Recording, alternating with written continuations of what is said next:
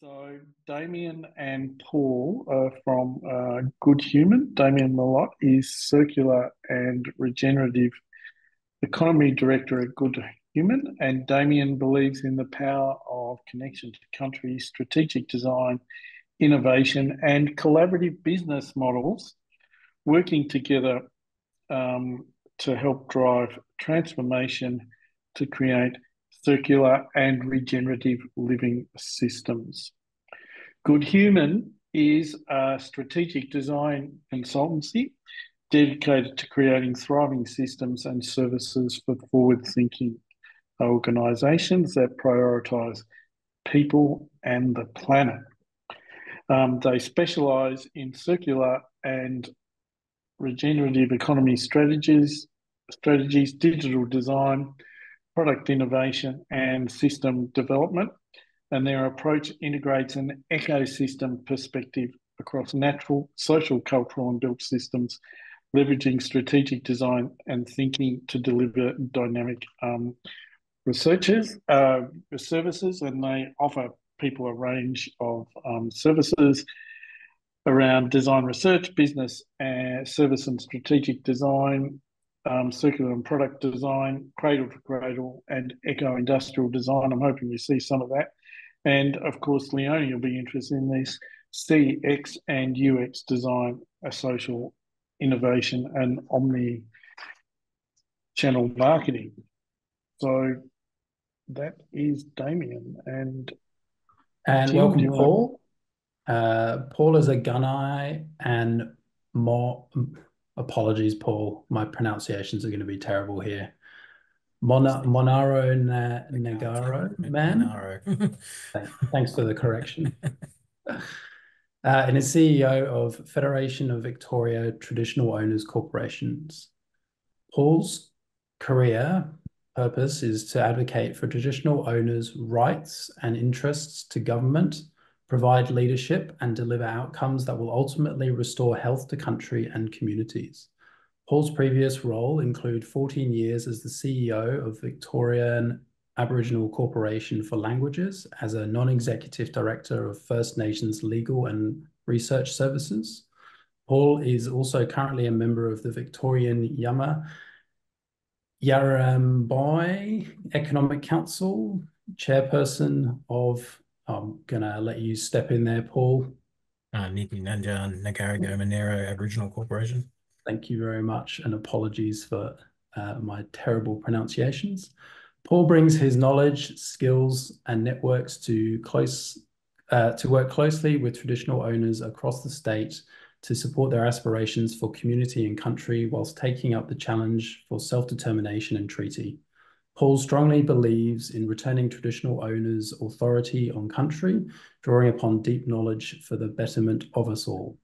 Welcome, Paul, and welcome, Damien. Thank you, Tim. Thank you, Philip. I think I'm going first. Ed, we've got to share a screen. Yeah, I can do that. You can do that. Thanks, Damien. No worries. All right. So yeah, Woman Inji Orange, everyone. My name's Paul Paton, as Tim said.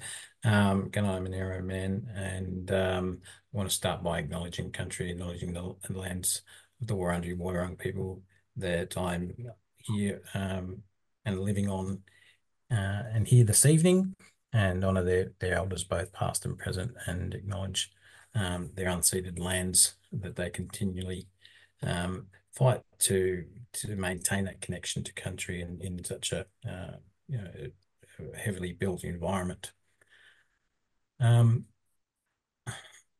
Next slide. So that's it. So yeah, my oops, we can go back there. But yeah. Just a little bit about me. Growing up on country with my family, with my elders who have taught me everything I know. Both my grandfather there, who's teaching us about spears and where to find those spears and the time of year to find spears, and also my grandmother and her guidance and strong connection to culture, being a language speaker, and them both alongside my parents, or my mum particularly, who've guided me towards my career activities, and has driven me into the spaces that I've worked in over the last few years. And I found myself as after 14 years working in Aboriginal languages, now being the CEO of the Federation of Victorian Traditional Owners, which is an advocacy body for traditional owners here in Victoria, and that seeks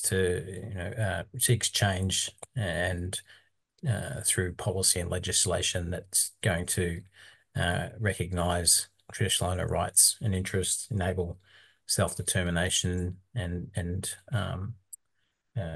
embed a recognition in the Victorian policy and legislative landscape. So it's a broad role that is ultimately driven by the impacts that we see on country, and returning traditional owners' rights and interests back to that, and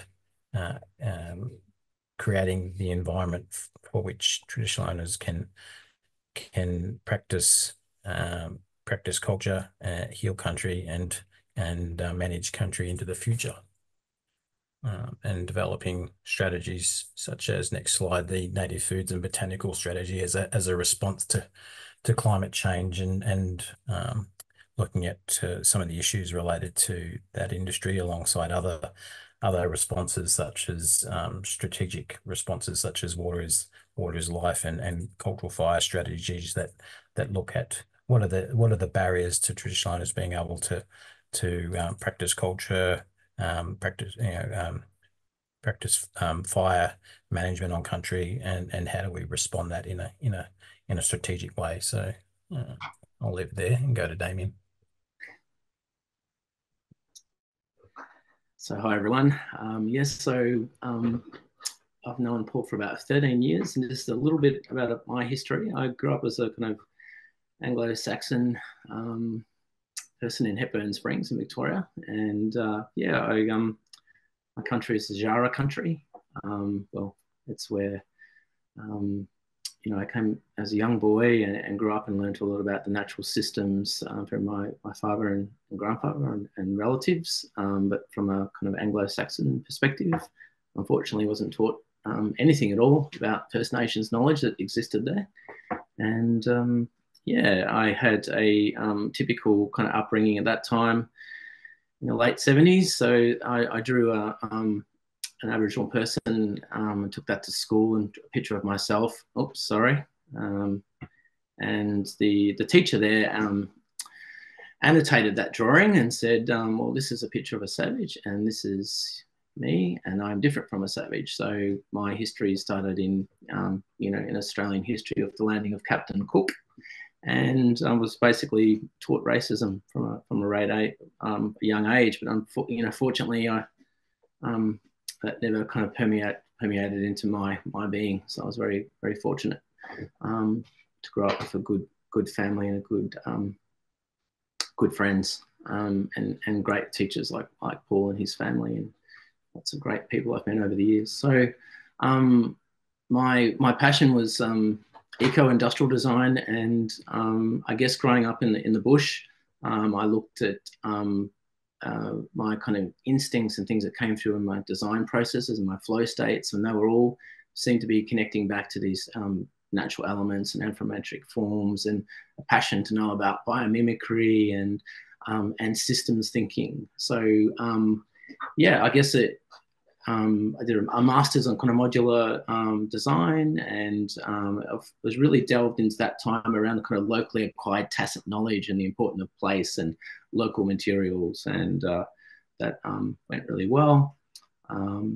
And I continued that kind of work, and then on returning to Australia, I worked in digital system design and kind of circular economy. This is an ecosystem map for the PrEP, which is a kind of packaging, recycling, evaluation portal. So I mapped a kind of, the Woolies and the Coles kind of systems flow And yeah, so this is a first big kind of projects in the circular economy space. And below here, just for interest for you guys in the built environment, this was an app I designed for a modular house kind of marketplace.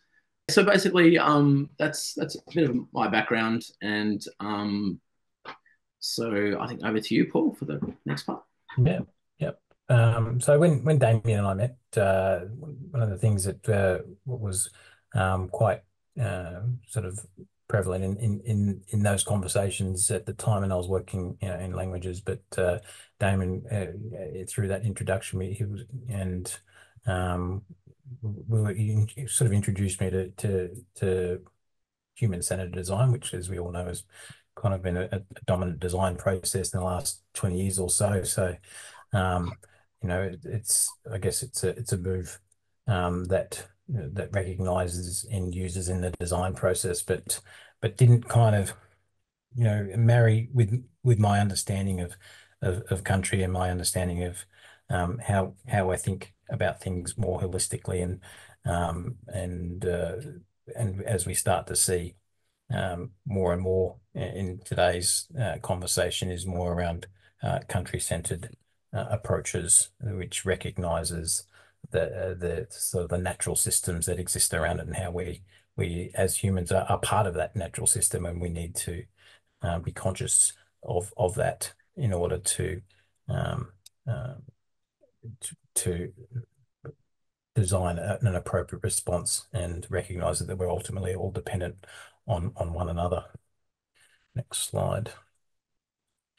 So I think that starts to correlate with some of the thinking around seasonal calendars, and what we see in seasonal calendars, and just a few examples that I've placed on the map here that are an understanding of country at place, an understanding of the ecosystems, the time and on country that we need to be able to react, respond, adapt, and the time of year that we're using particular resources, all sort of driven by our deep understanding of country that's been passed on through thousands of years. So that starts to inform our thinking, because as you'll see, we're sort of heading towards the country-centered circular economy that ultimately we're going to show you this evening. So it recognises that the seasonal aspects, and that knowledge of country that happens at place, and when we get to the circular model, and then how we're going to apply that at place is critically important.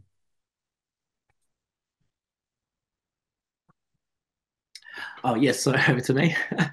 I was, I think it was about 4 years ago, I was working on the circular economy strategy and innovation project for Hepburn Shire and Alexander Shire, and you recognise these kind of strategies that we just talked about earlier, around Valentina talking about the rethink, refuse, reduce. So we was looking at those, and I was thinking, well, we need to really look more about the kind of regenerative economy strategies that really create a foundation for our circular economy strategies. So I was talking to Paul about what would recognition and reconciliation look like.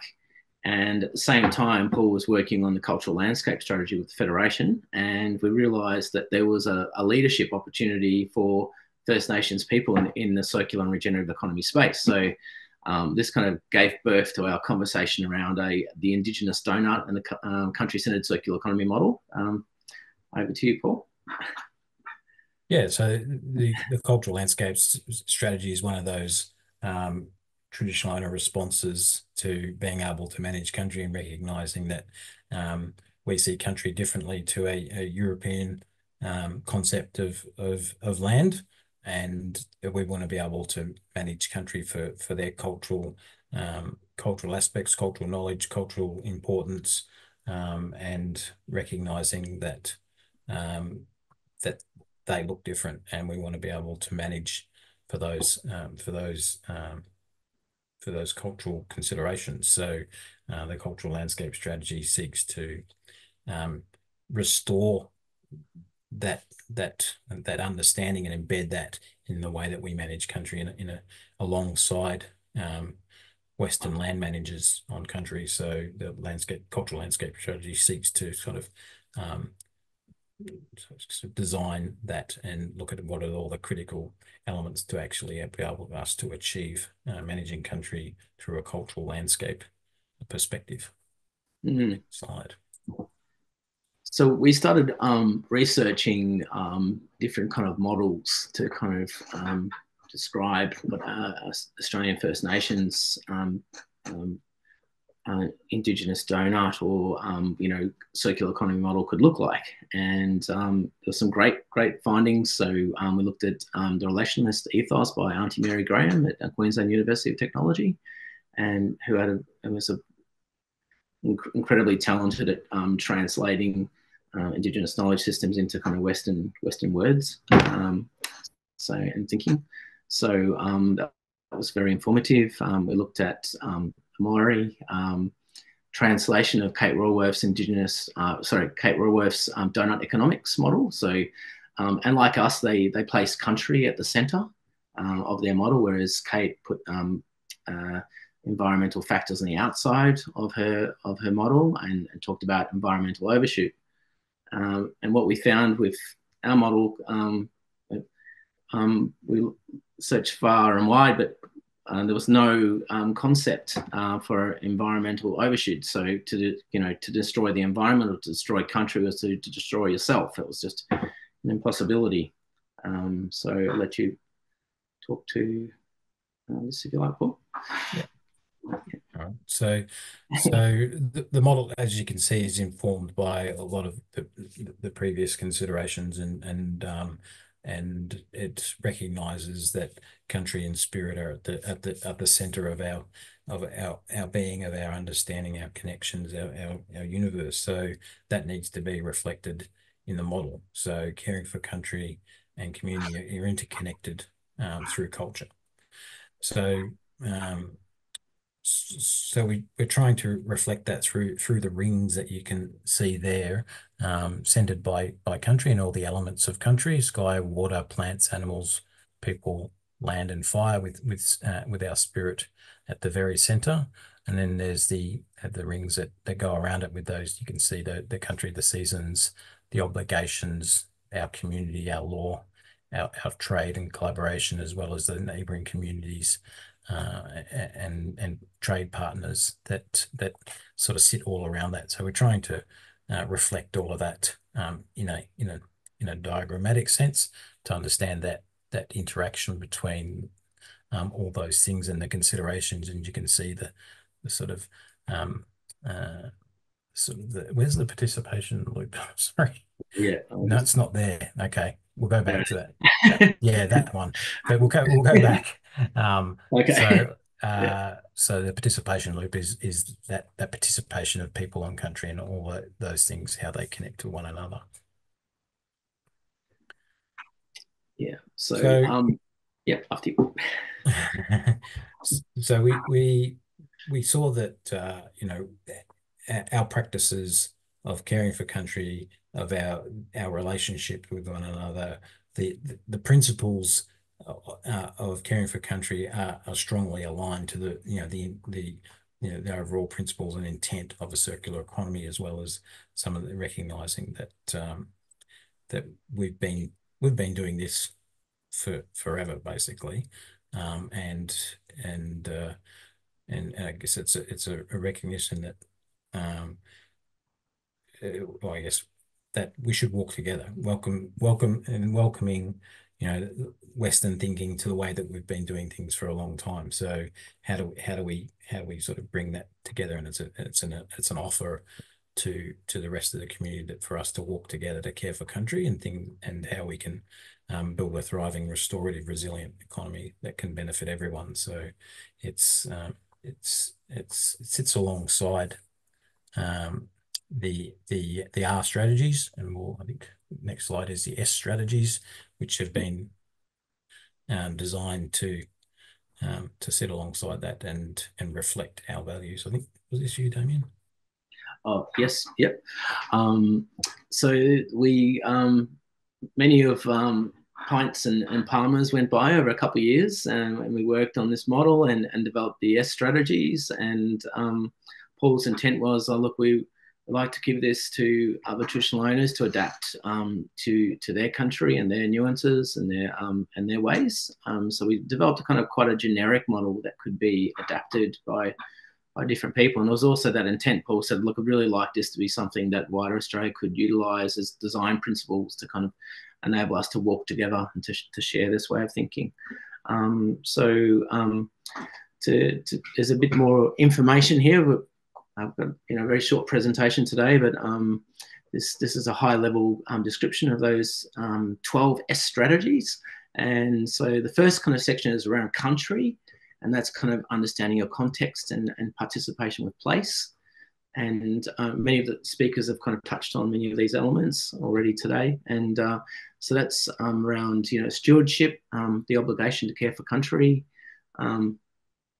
seasons, understanding seasonal indicators and considerations. And a lot of that has that socio-cultural kind of context as well. The seasonal calendars and the many stories. But yeah, getting to know your local species and ecosystem relationships, your source, identifying Indigenous sustainable sources. We had a conversation earlier about, compacting the ground around houses and this is not respecting natural water tables and natural, permeable soils and things like that. So really getting to know your, what are the original sources. The next kind of lot of strategies there's all design principles around community and its ways of working and kind of guiding principles. So reflecting again some of our speakers about sharing and reciprocity, sharing abundant seasonal crops with neighbours, for example, sharing social impact, so actions that contribute to societal well-being, supply chains, sustainable, regenerative, fair and transparent supply chains. So this is all about fairness and sharing again.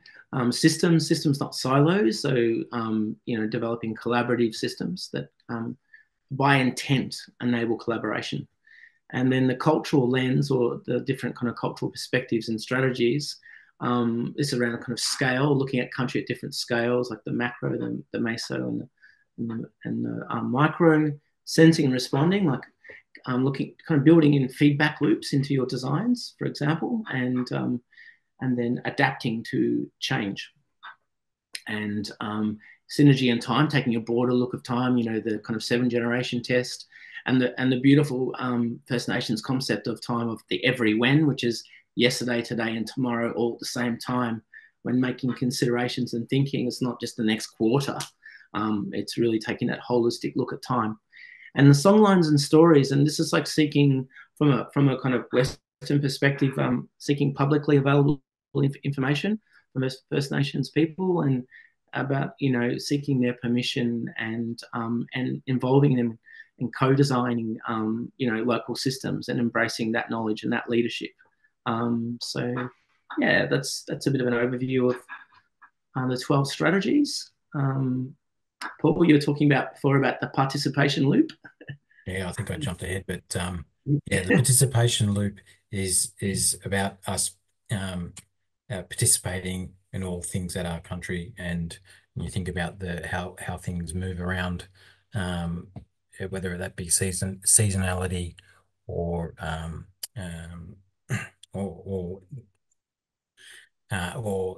time of law, of time of particular cultural practices, and how they sort of start to affect our considerations and inform how we make decisions in thinking about the circular economy and the S strategies when we're applying that in our designs, in our business systems and things like that. Yeah, I think. Yeah, so there's an example here of of an example of applying the 12S strategies, and this example was through, how could we develop better affordable housing with country-centered circular economy model in Gippsland? So that was a kind of high-level view of that. And then, another view of the strategy is looking at, country-centered circular economy benefits of affordable circular housing. So there's a kind of overview there, just mindful of our time. So I'll just skip through that. And then we've got a few projects going along. I'll hand this to you, Paul.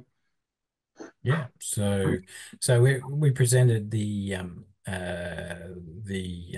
country-centered circular economy model at the 2023 Circularity Conference, and as a result of that, have made some really important connections, partnerships. One of them being Sustainability Victoria, that have now embedded country-centered circular economy as a strategic priority within their new strategic plan. So we're working with them.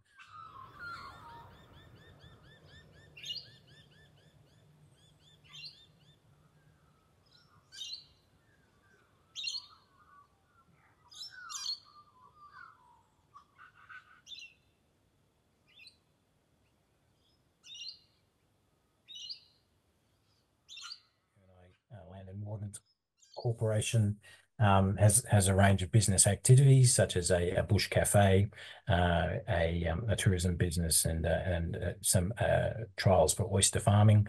So just starting this week, actually, going down to there to introduce the model and explore how we can apply the strategies into those existing business activities, and how do we create an uplift in that organisation, and then expand that out into its community business partners and so forth to take a leadership role in the circular economy on Gunnai country.